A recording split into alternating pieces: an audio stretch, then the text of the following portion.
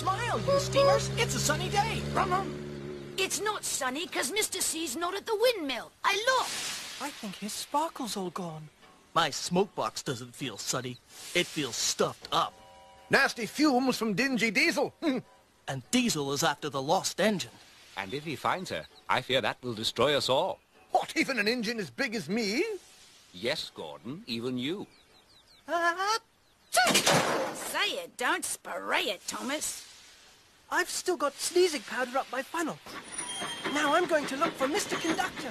Let us get back to work. That's what he would want. How about a race, Thomas?